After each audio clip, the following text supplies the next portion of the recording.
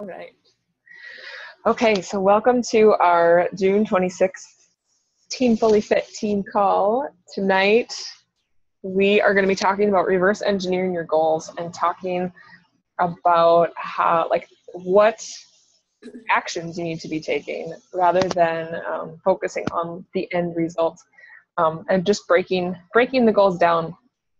So a couple announcements. We have the Emerald in a Day training starting tomorrow. So this week, I think we have 3, maybe 4 coaches in there right now.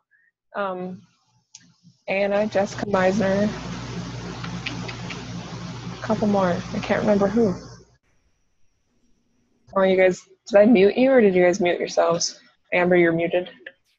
Lindsay, Allison. Oh, yeah. Is it Cater, I think, or Carter? Yeah. One of the two. Yeah. There's Haley. Doing it. Cool. I muted myself. I figure the girls will be. Oh, okay. That works. Oh, good Lord, Haley, are you driving? I'm gonna set the phone on the passenger seat. Okay. Y'all can just look at my the sun. like at home. Dedication right there. So that will be exciting. Hopefully we have some new emeralds this week. And then Dan and I were talking about our schedule for July, and we decided to do a business opportunity webinar again. I think we decided on June 30th, so this Thursday. So I was going to post about it in the team. So if you had people that were maybe interested, you can send them to that. And I think we're going to try and do those more frequently, just because it's a different way to present the opportunity. So, and I think that's it for announcements. So I will jump right in. I have a PowerPoint. Let me share my screen. If I can find it.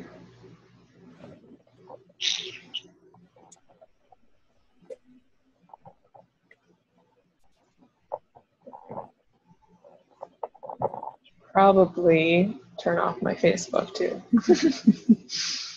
My notifications. They just like pop up.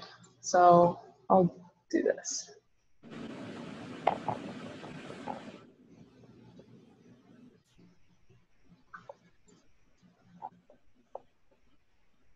Hopefully that works. It didn't work last time, so. Okay. So, the beauty of this business is that we are in control of everything that we do, and how hard we want to work, and how much action we want to take, and what we want to do, and there's really no other job that lets you do that. I just think of my job at the investment company. It was, you're working for someone else, and they're telling you what they need and what you need to be doing. And so this business, it all starts with us and kind of the fire that we have in our gut and the belief in ourselves and in this business, and then our belief in our ability to make a difference in people's lives. So it really does start with us and our belief in this. So I just wanted to say that first before diving into like the content, because goals are great and they're really important to have. But if we don't realize that all of this is up to us, like we can decide if we want to work today or move our business forward or not. And so it's just all a choice for us. So obviously our goals are important, but they really don't do us any good if we don't have an idea of what we actually need to do to get there. What actions do we need to take? I get really fired up about this topic because I didn't do it. I would set goals for 3 years of my business. I would say, I'm going to be 2-star by this date. Like I would do the whole Shalene, write out your 10 goals and your push goal. And I would say, I want to be 2-star by this date. I want to be 5-star by this date. And I still have all these notebooks where I wrote down these dates and I but I didn't take it that one step further. I didn't break the goals down into, to understand the number of people that I needed to be talking to. I'm going to pause for a second and mute someone. If I can. I can't open this. Oh my goodness. Okay, maybe not.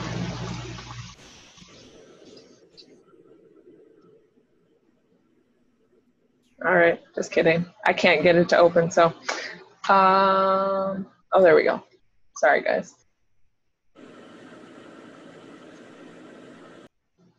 There we go. Okay, so I get really fired up about this topic, like I said. I didn't break my goals down and understand the number of people that I needed to be talking to. I heard all the advice from all the coaches. They all say, you need to be talking to this many people in order to get this many coaches. And it was usually like it was kind of a ratio, like you need to be talking to at least 10 people to find 3 different coaches in that group. Okay, there we go. So I wanted to build an income, like we all do. And I wanted to help other people build one too, but I wasn't focusing on what I needed to do that, which was volume. So to grow your residual income, which is what we all want on top of, helping people, we all want to grow an income with this. To grow that, you have to grow and mentor your team, which in turn grows your impact and gives you a bigger impact. And then that grows your volume, and then it grows your residual income. So it's kind of one thing flows into the other, but I didn't realize that at first. I focused a lot on challenge groups, and the inviting to the coaching opportunity was just really scary. And the more I put it off, the scarier it got. And so now it's still scary, but I realize now that, retail sales can only take us so far as like an impact that we want to make in people's lives. But by growing a team, you are expanding your reach so far. Like, I just look at our team now. I mean, like, our coaches are getting coaches, and their coaches are getting coaches. And the reach and the mission that Beachbody has is just expanding to all of these families and all of these friends. And it's just a big spider web, which is just so cool to see. So the impact can be huge. So there are so many things these days that grab for our attention. So we have to choose and purposefully choose the actions that we're going to focus on. And I know we talk about this all the time. There's no secret at all in this business. Everyone tells us this stuff over and over and over again, that, it's all in the small daily activities that we do. And they're the things that build momentum, but we just have to consistently keep doing them. So they're, adding and connecting with new people, inviting people to our challenge groups, personal development, being a product of the products, posting on social media, and then follow-ups, messaging people, and just building relationships. It's all those simple things put together is what causes momentum to build within your business. And there's no one thing that gets you there. It's all of them combined. Okay, so this was the concept that kind of made me want to talk about this for our team call, and it's called The Law of Averages. And it's in this book that I'm reading called Being a Starfish. And it's actually written by someone who does doTERRA, which is the essential oils company. That's my sister's company that she is involved in. And it's actually a really good book. It takes a little bit of work to translate what he's talking about within doTERRA to Beachbody World, but this concept, it's all like, I Googled it and you can find it. It's a marketing term basically. And it is basically, if you want to double or triple your sales, you need to double or triple the amount of people that you're talking to. So he talks about this neighborhood example. So let's say that there are 15 houses on either side of a street. So there's 30 houses.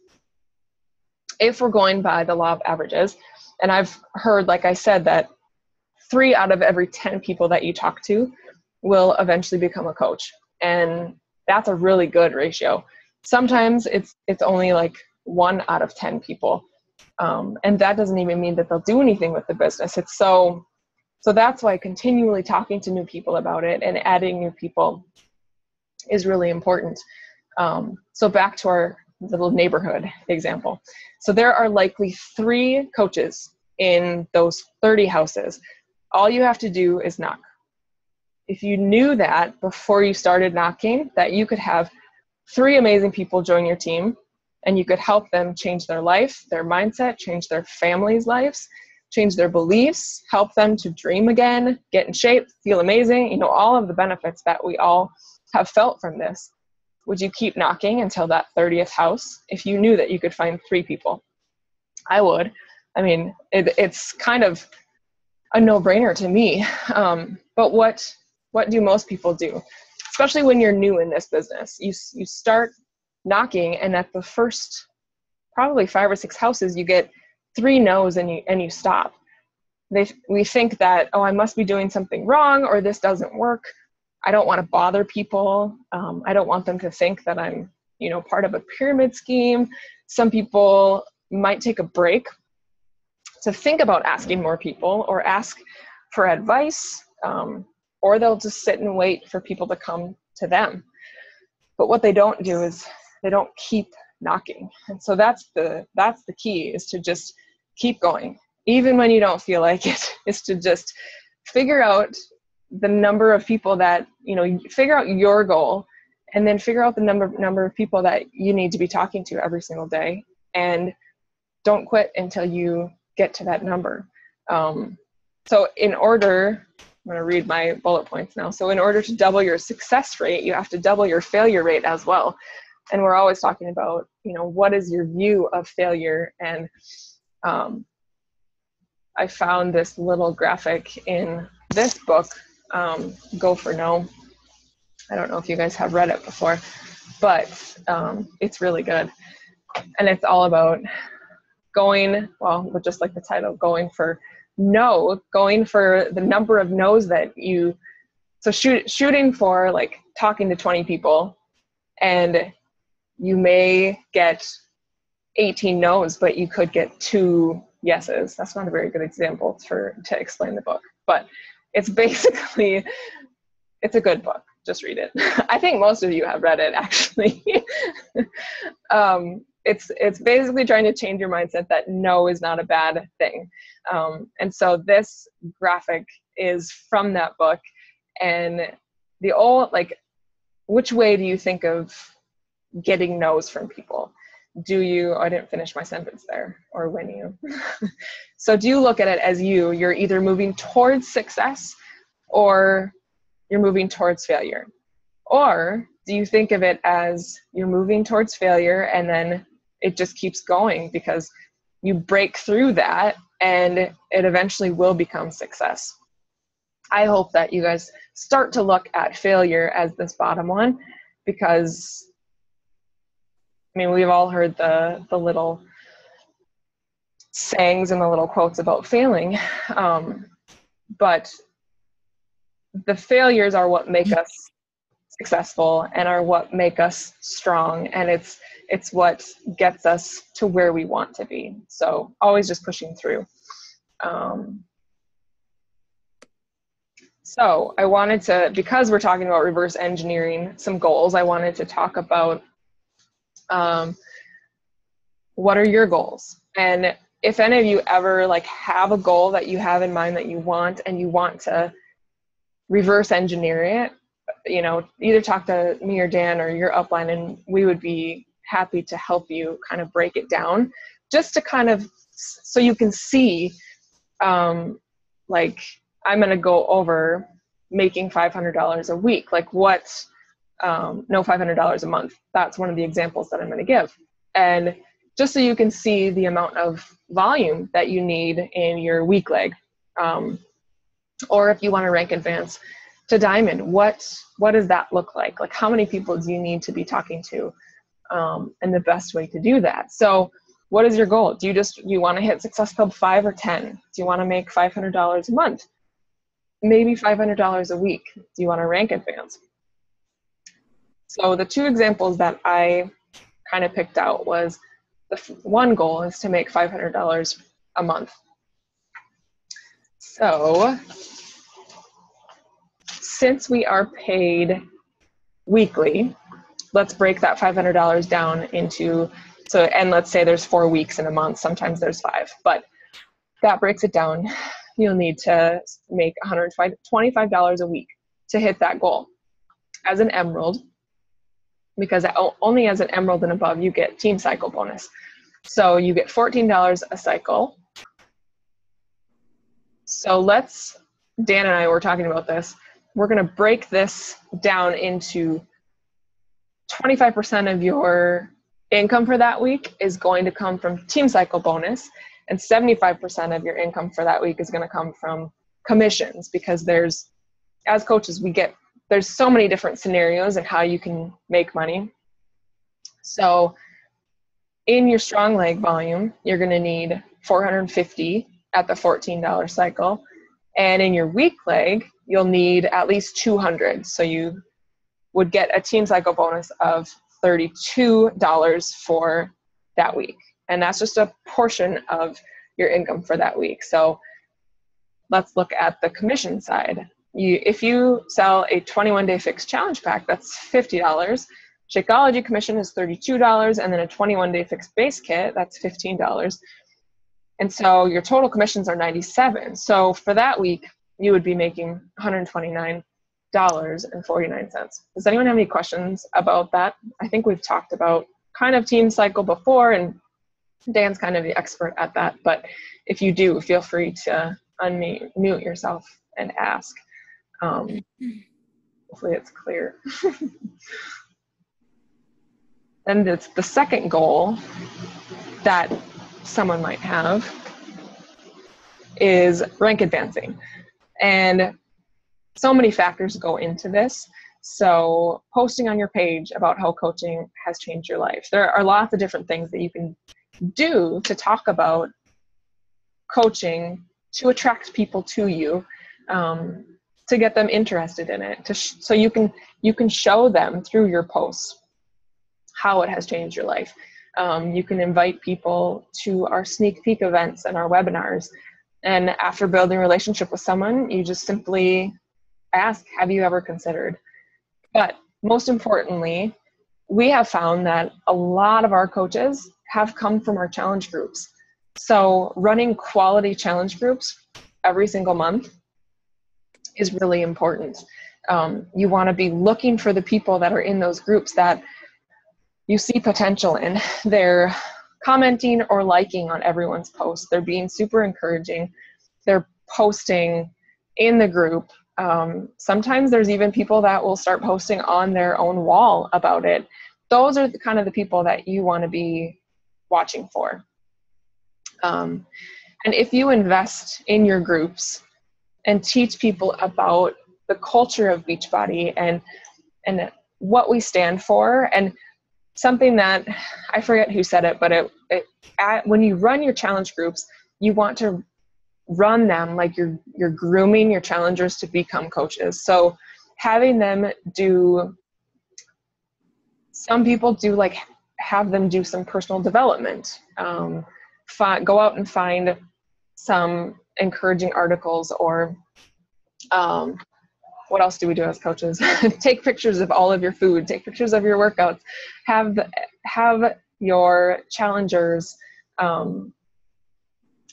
post things on their own personal walls. I'm trying to think of some other things that we have done, but basically you want to take your challenge groups and just instill that culture of Beachbody into them so that they get the success that they want and that they reach their goals, because that's what really matters.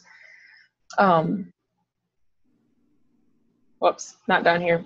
Rank advancing. So if you're wanting to hit Emerald, I heard from Janelle, and I've heard it so many times from other coaches that, and I have already said it in this call, but if you want to find 3 coaches, you need to talk to at least 10 people.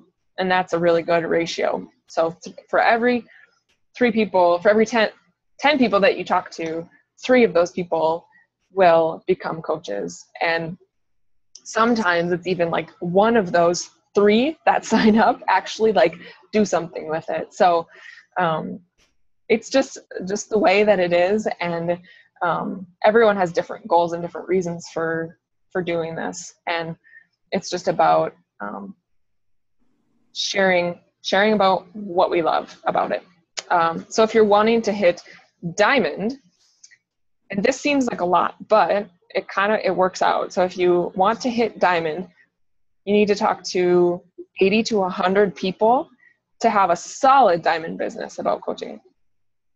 And then if you break that up, because that just seems overwhelming, talking to 80 to 100 people about coaching, if you break that up into just 5 people a week, 1 person per day, which is what they recommend anyway, it'll take probably 3 to 4 months, if that's equally spread out throughout those 3 to 4 months. But sometimes there are months where you're going to be more successful than others and you're going to sign up more people. So it could be faster. It just depends on the circumstances, I guess. And then as you keep going, you will gain momentum and confidence, but you just have to keep asking, or maybe just even start asking people if they've ever considered, or if they have a need for it. Sometimes people have maybe thought about it, but they never think to do it on their own. And they're just it takes you asking them if they've considered to actually say, yeah, I have. So just keep acting and keep serving. And so that's this last slide. So lastly, just keep serving. Just focus on service when you're talking to people. And I know a lot of times, Amber mentioned this, that like talking to new people outside of your warm market, it's easy to be nervous. But if you're focusing on just serving them and figuring out what their needs are and just being a friend, wanting to learn more about them, you take the focus off of yourself and you're putting it on them. And it just makes them more comfortable and makes them open up more. And then just focus on leaving everyone in a better mood and in a better place than when you started talking to them. I think that's a good goal. So just instead of focusing on selling something to someone, just focus on serving them where they're at, and the rest will fall into place. I think that was all I had. So if you guys have any questions about any of that, we can chat about that. Or if anyone has any questions or anything that they're struggling with, we can chat about that.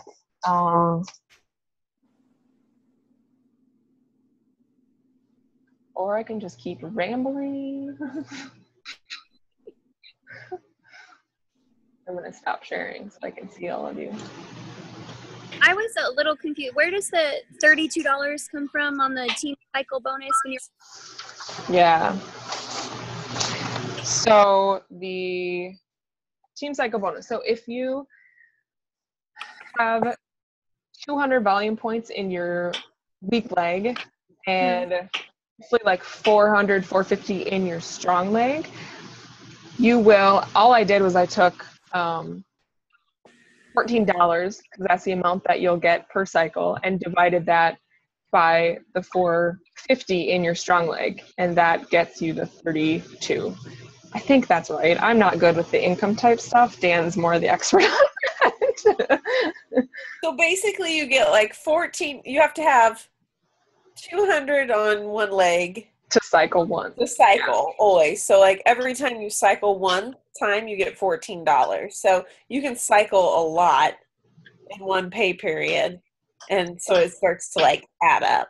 So it's like based on your team volume, your sale. I mean, like it's everything, right? Combined, like your own personal, or is it just your team? That's just for team cycle bonus. That's It's just your team. Okay. Yeah, and then your commissions is the other side of it. Yeah.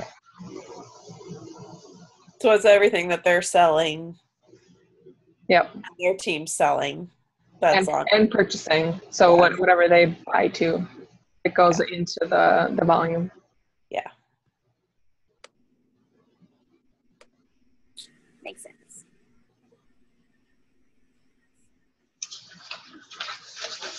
Did any other questions about that? Otherwise, I want to know what you guys are doing for personal development these days so I can get recommendations. I want some new recommendations too. I did just buy the Gary, whoever's speaking. I don't even know how you say his last name. Vaynerchuk. Yeah. Vaynerchuk. I bought his old, like the Jab, right? Oh yeah. Because I've never read it. So I bought that.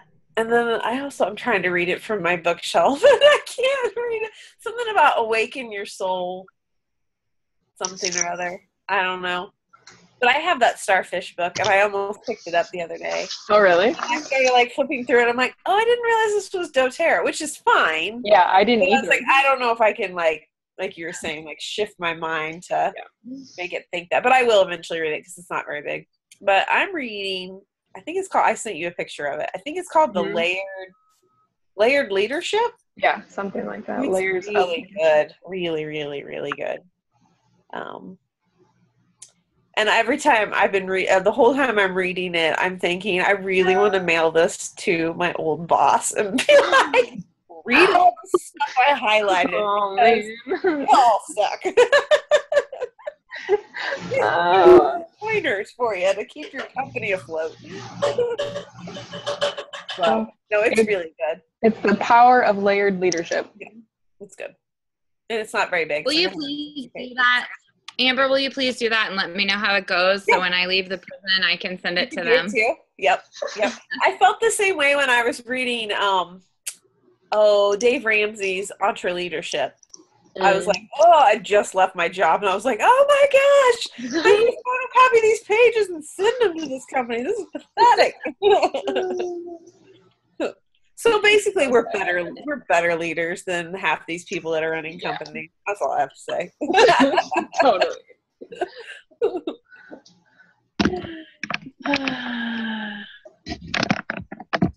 Has anyone read the Napoleon Hill, the old school Think and Grow Rich? No, I have it though. I tried to. I think I got It's pretty tough, isn't it? Pretty what? Tough to like read, like it's Are you reading it right now or attempting? Yeah, I'm like 100 pages in and I think I'm done. Yeah, that's kind of how I was too, and I couldn't. Yeah. I think it's just too old. Yeah. But everyone swore by it. They were like, oh, it's so classic and so good. You have to read it. Yeah. Don't waste your time. Okay. I think I'm going to pick up Laura Casey next, though. Oh, that's good. Which, I know. What is it? Make It Happen? Is that what the one? Yeah, that's a really good one. I keep going back to You Are a Badass. I love that. Like, I'll just pick it up and look at the things I've highlighted. I'm like, yes. Gives you a little boost. You're right. I am a badass. Read that one. You have or haven't? No, I did. I just read it for the second time. Yeah, it's good. I have yet to read it. It's on my list. I just have so many. Are you reading on your Kindle now? Yeah. Yeah, I figured. I don't like it as much, but yeah, you're limited. yeah, I have like maybe this much room for books right now. So we just brought like our must-haves. Yeah. So Yeah, definitely. I don't know how you time have people to read. You people have time to read. That's the first thing I do when I get up in the morning. I love reading. I just can't justify it. I love books on tape right now. Oh yeah, no, definitely. yeah, That's that what I works. used to do when I was working full time. I was listening. That's how I got it in. Or listening to podcasts when I got ready in the morning. And Yep. That's what I do. dinner too. and I still try to do that. It's harder now though. Yeah, I don't listen to podcasts as much. I just listen to the National Wake Up Call. Yeah. I just found Brendan Bouchard's podcast. Oh, really? Yeah, like how long did it take me to get there? But I found it finally. Those are nice because they're like Yeah. 10, 15 minutes max. Yeah. Is that? Brendan Bouchard. Bouchard. What's his The Charged Life. Charged Life. Yeah. He was like it, Haley? He's amazing. I didn't like him at first, like when Dan got into him, because he's very like hyperactive. Yeah. And he was just too much for me. But then we saw him. He spoke live at Shalene's Smart Success, and he was amazing. And I was sold. Have you read any of his books? No, but I need to. I listened to his podcast. Yeah. Darren Hardy needs a podcast. He does his Darren dailies. They're like 3 minutes long or something. I get into my inbox, but I don't ever listen to him. I signed up for him. That's a hard way to get them because then you're like chained to your computer or They should just put your them. data or something. They should just put them all into a podcast. What's his best book, do you think? I haven't read any of his. Darren's. Yeah. I think I've only read one, The Compound Effect. Oh, Yeah. I have read that. Never mind. He has another one. Oh yeah, about roller coasters or something. Yeah, and it was good. I read it. I think it's called the Entrepreneur Roller Coaster or something like that. Yeah. That's pretty good.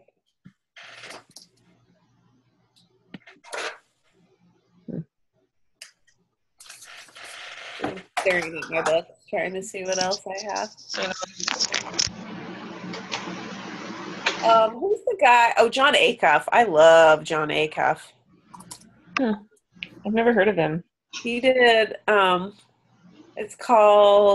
did one called Quitter, which is really good. Well, they're all good, but the other one's called Start.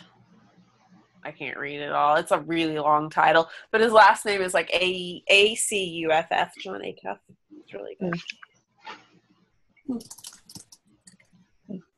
That one's the Quitter one's really good about like balancing if you're working full time, like balancing this plus your job. Cause like I was in a place where I absolutely hated my job, but I couldn't quit, and that's what he's all about. Like, don't quit. Like, look at it. He's like teaching you how to look at it in a more positive outlook. Like, this is the way to get you to where you want to be, kind of thing. So, really good. Have you guys read this one? It's a really good one.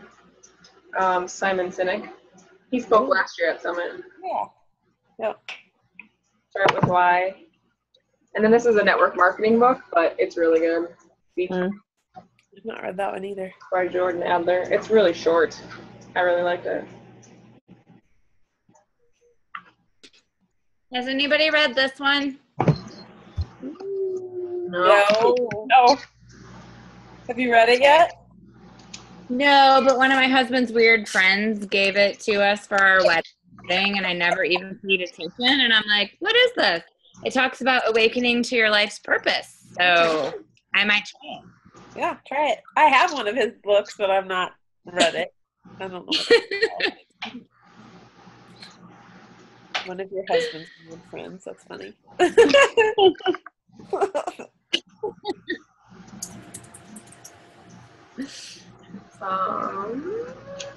Whoops, I'm still recording this. Oh well.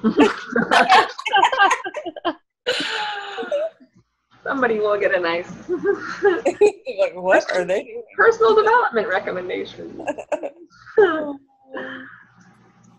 We all need them. Yep. Like, even if you don't really have time, I picked up the John Maxwell. I think you have it too, Laura. The daily, like, it's just like a quick 1-page read every day, and I get a lot of takeaway from that. I do too. Like 365 days of leadership or something. It's good. Yeah, what is it called? I don't think I have it right here. The Maxwell Daily Reader, that one? Or is it, yeah, that one. Yeah, I really like that one. Yep. I've been reading the Don't Sweat the Small Stuff book. Like I think there's like a book for each, like kind of like a work one and a personal life one and a whole bunch of them, but this one is like sections of each, like excerpts, and that's kind of cool because they're all like 2 pages, 3 pages each. Oh, cool. Yeah. I read that in like middle school. I remember. Yeah. No, they're simple, and you can like summarize it in a paragraph as a post too. Yeah. I like that. Mm-hmm. Haley, you're glowing. Yeah, just you look kind of possessed. Like a Teenage Mutant Ninja